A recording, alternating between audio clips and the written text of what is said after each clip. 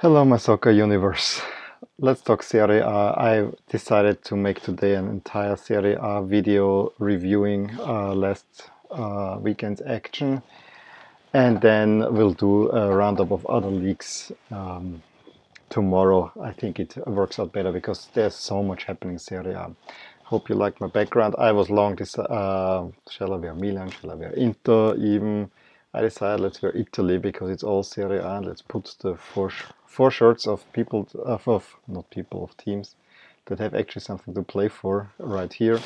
So we have Inter, Milan, Roma and Fiorentina. All of them are in there as we will see. Roma not really, but it's more academic. But all the others, there is lots to play for.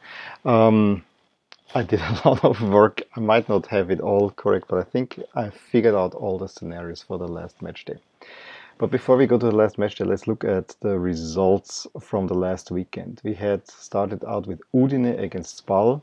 It was a 3-2 win. And with the other results, as we will see, this means that Udine is actually safe, which is pretty remarkable. However, Genoa Cagliari 1-1. That result puts Genoa into real trouble. Sassuolo Roma also means that Roma is more or less out of the contention for the Champions League spot. But yeah, at least they have a chance to still get a Europa League spot there. They are in prime position. Chievo, Sampdoria 0-0, did not do anything. Empoli, Torino, that was a big one because now Empoli, due to the Genoa draw, Empoli is out of the relegation zone. And if it wasn't for a last round fixture against Inter, would look actually pretty good. They were quite impressive against Torino. Parma, Fiorentina. Parma with a win. They have the last match against Roma, so they needed to get this win against Fiorentina. They did get it. Parma is safe. Fiorentina, however, still has troubles ahead. Milan Frosinone 2-0 did what they had to do. It was not pretty. They needed to beat Frosinone to still be in contention for a Champions League spot. The chances would be much bigger if Juve would have beaten Atalanta, but Atalanta got, as I said, a deserved draw. However, there's a second team that is now in danger of losing the Champions League spot, and that is Inter after losing 4-1 to Napoli. A game that I'm sure, given what happened before Christmas, Napoli really wanted to win this one and had extra motivation to more or less get at Inter. And I'm not sure how serious Inter was taking this game. I don't know. I hope they did, but on the other side, it could also be that okay, they say we just need to have this one little result at against Empoli. I don't know. And then to kind of take off the entire madness, Bologna always now secure. They got a 3-3 draw at Lazio. As far as I remember, Lazio had a 1-0 lead at halftime. Then within a minute, Bologna turned around. Lazio equalized. Bologna had late equalizer by Lazio. There was an absolute crazy sequence. I probably will still need to watch the highlights of that one. That sets up now the table as follows before the last match day. Juve had 90, Napoli 79, and now the first chunk of teams. The fight for the Champions League spot is Atalanta 66, Inter 66, Milan 65. Roma might have a chance, but if you look at the goal differential, they are really not all that well. And as we will also talk more, we have that Atalanta has the tiebreak over Inter, Milan has the tiebreak over Atalanta, Inter has the tiebreak over Milan. As for Roma, Milan has a tiebreaker over Roma, and I'm not quite sure if it's away goals rule counts, then Inter has a tiebreaker over Roma. Atalanta and Roma played out 2 3-3 draws. And in both cases, the first one was where Atalanta was at the very beginning of the season. Atalanta had a 3-1 lead at Roma. In the second one, Roma had a 3-0 lead at Atalanta, and it ended a 3-3 draw. So those were crazy games. As for the Europa League spot, I think Roma holds a tiebreak over Torino, not 100%, but I think they do. So Torino cannot get in there anymore. even if they could draw level with Roma. Lazio has their spot in the Europa League secured as their cup winners. Sampdoria 50 is kind of mid-table, and then it's a very dense bottom half. Sassuolo 43 safe, Spal 42 safe, Bologna 41 safe, Cagliari 41 safe, Parma 41 safe, and now Fiorentina at 15th. They have a positive goal difference and are still in trouble. I mean, that's to me the staggering part here. 40 points plus 2, and they're not safe. Udine on the other side, 40 points minus 15, as we will see, is already safe. This was to me the in my research today the most surprising finding. Empoli is now in the 17th safe spot, 38. But it's not quite done yet. And Genoa 37 points. Frosinone 24, Chievo 16. Those two are set in stone. Now, the last match day, let's just look at the fixtures and then we'll talk about implications. We actually have 2 games on Saturday, and as you can see, they divvy it all up. I was hoping they play all at 3 o'clock, but they clearly took out the fixtures that are not much to play for, and then you have the nice evening where everything is to play for. Frosinone, Chievo at 6 on Saturday, Bologna, Napoli at 8:30, and then 3 o'clock Torino, Lazio is a nice game, but there's not much to play for. Similar, Sampdoria, Juventus, nothing to play for. Sunday evening, Cagliari, Udine, Fiorentina, Genoa, that's a huge one. Inter Empoli is also a huge one because those 2 teams in different zones have much to play for. Roma Parma has nothing really riding it on it anymore. Spal Milan is 8:30. It's a must-win for Milan. Then Atalanta Sassuolo is another one at 8:30, which is kind of the weird one because Atalanta Stadium is really reconstructed, so they play in the Mappe Stadium in Reggio that also Sassuolo uses. And what's even more is that the Sassuolo fans are forced to be in the away sector. So that's definitely going to be interesting. Okay, so let's talk chances and scenarios the other way around. We have the following 5 games that are of interest. Here's the 5. The first game is Fiorentina-Genoa, which is kind of this head-to-head for relegation.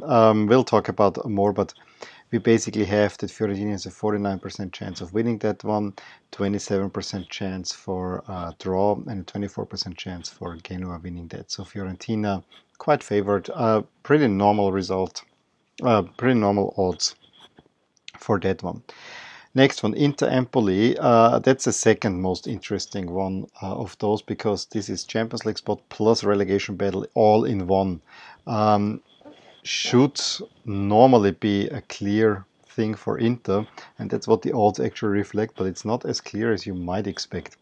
We have 73% chance for Inter winning, 17% chance for Empoli, and only 10% chance for a draw, and a 10% chance for Empoli. The next game is Roma-Parma, where Roma has a 71% chance winning. As you will see, Roma will need lots of goals. 17% chance for a draw and a 12% chance of Parma winning. All these are based on the average of bookie odds. Spal Milan. Spal gets only 16% chance for a win. It has a 19% chance for a draw and a 65% chance for a Milan win.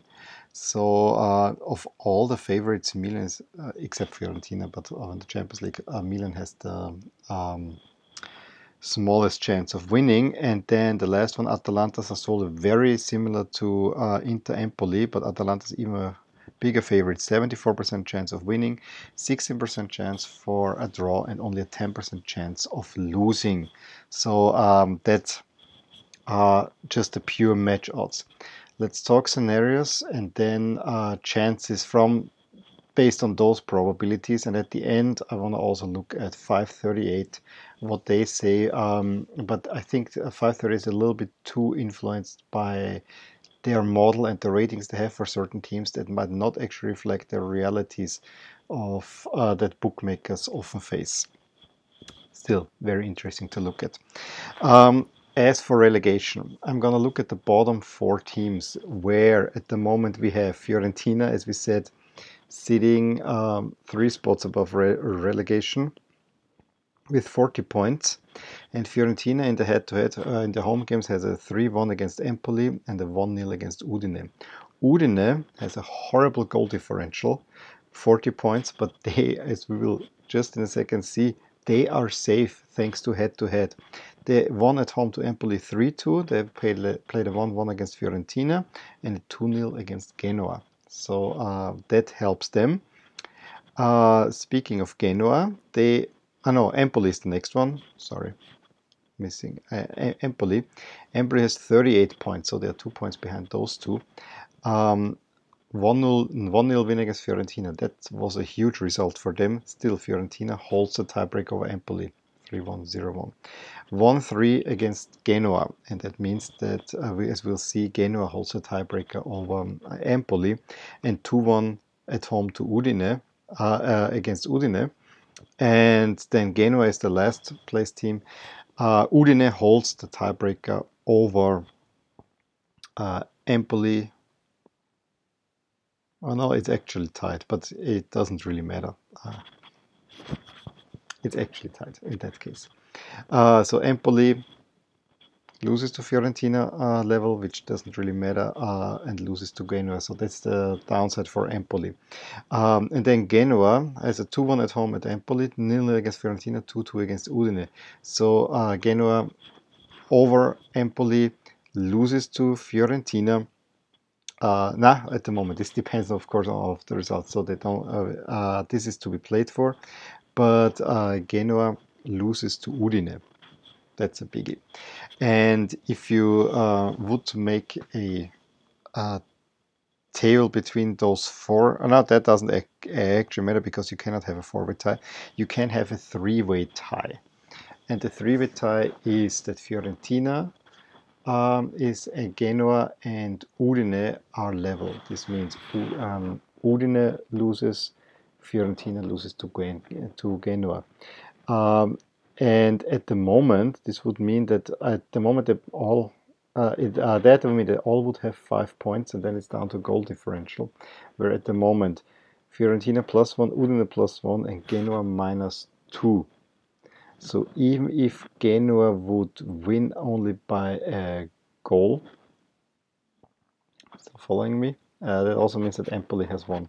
So even if Genoa would win only by a goal, then they are just behind Fiorentina.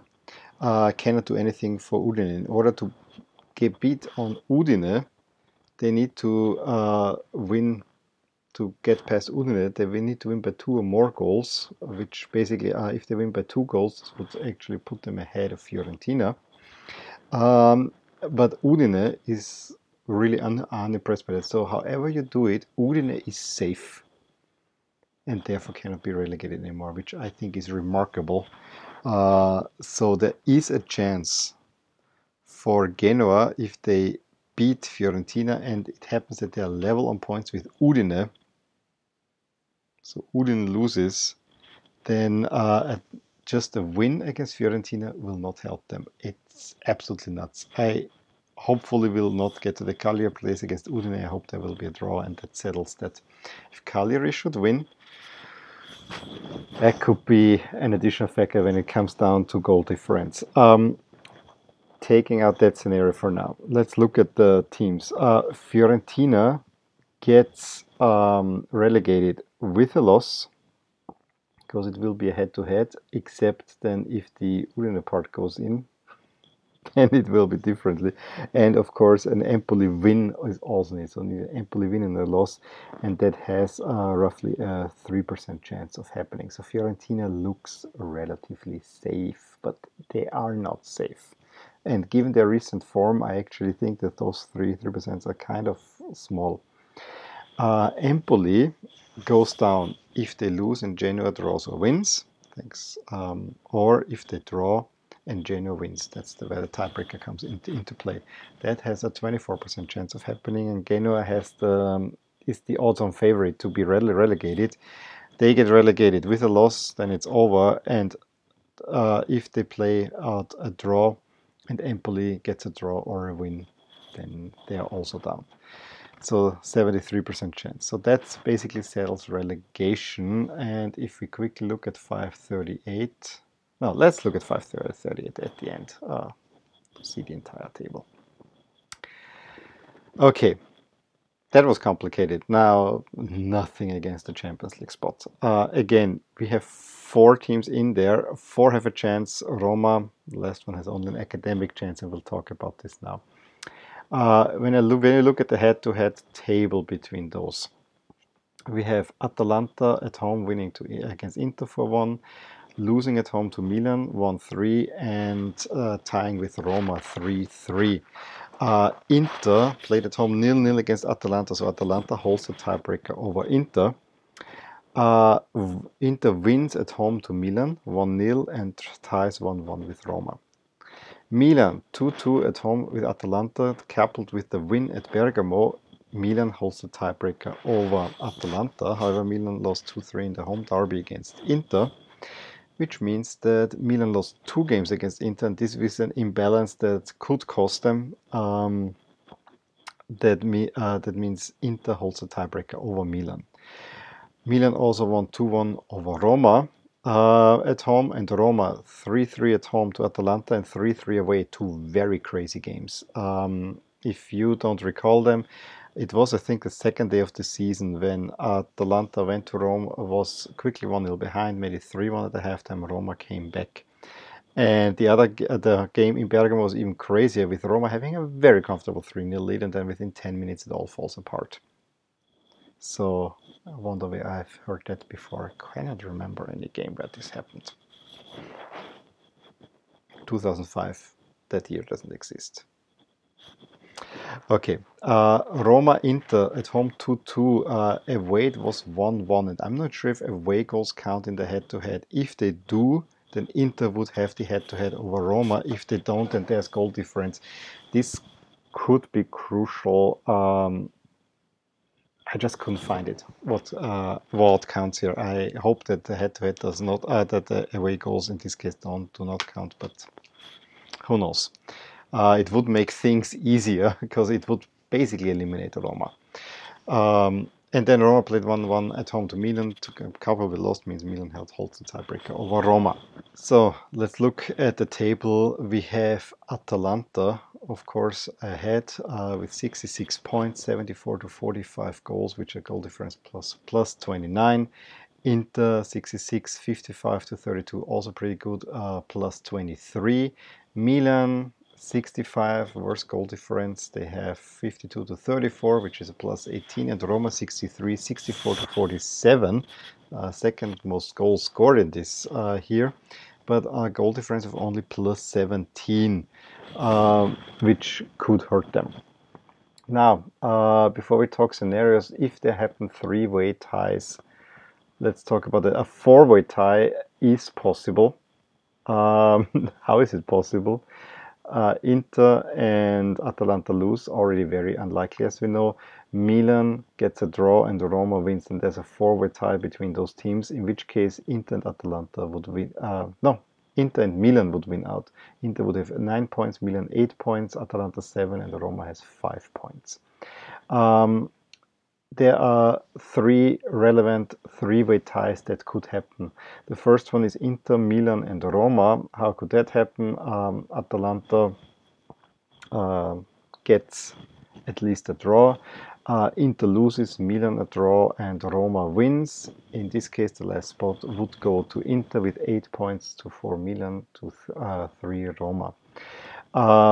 If there's a 3-way tie between Atalanta, Milan, and Roma, that one is that Milan wins, because Milan holds the tiebreaker over both of these. So Milan would win a tiebreaker there. Again, this would mean that Inter gets at least a draw, Atalanta loses, Milan gets a draw, and Roma wins. So that would be a 3-way tie there. And then an Atalanta-Inter-Milan 3-way tie would mean that the top 2 would get the spot. All the others were that only the top one would get the spot. In this case, it's still Inter and Atalanta. Inter would win that over Atalanta. Okay. All the tiebreakers taken care of. Let's talk chances. or scenarios. Atalanta gets the final spot if three possibilities. They can win. That's the easiest one, and that's, as we saw, a 74% chance. Then they would be in for sure. If they play a draw, then it gets a little bit more complicated, but still not that much. Then they need that either Milan draw or lose, or Inter draw or lose, which is a 9% chance overall. And then the last one is that they have a loss. Then they need a loss of Milan or a loss of Inter, and they're still in, which is only roughly 3% chance of happening, which gives us overall an 85% chance of Atalanta making it into the Champions League. They are the favorite to make it. Inter is very similar, except that Atalanta holds the tiebreaker, so it's not as easy for them. They get in with a win. Both Atalanta and Inter winning. Milan can do whatever they want. Roma can do whatever they want. Those two are in, the two Nerazzurri teams. Draw. If Inter gets a draw, then they need either a Milan draw or a loss, thanks to the head-to-head. That doesn't even mean head-to-head. They just mean a Milan draw or loss, which is in 2%. No, sorry, in 6% chance, or then an Atalanta loss. So a draw and an Atalanta loss is a 2% chance. Of course, Inter wins 73%. So that makes that. And if they lose, they even have a chance if Milan draws or loses. So if that overall, it doesn't look that uncomfortable, honestly, for those two teams. That happens in a 4% chance, and that gives Inter an overall 83% chance of making it in the Champions League. If you have calculated that 32% chance remaining, Roma's are only academic. Roma only has a chance if they get into a tie with Atalanta, for sure. With Inter, I'm not even sure, but they need to get a tie, which means that Milan loses, which is highly unlikely, and Atalanta and Inter lose, and Roma wins. That's the only one where they have a chance, and then it's down to goal difference. No, Atalanta or Inter lose, but not both at the same time. And then they need to make up goals, lots of goals, and especially if they are a level with Atalanta. With Inter, as I said, I don't know about the away goals. It's complicated. Okay, let's talk Milan's chances. Milan get in with a win, and if Inter or Atalanta, or both, draw or lose, there's a 30% chance for that. It's not that small, but it's still not great, honestly.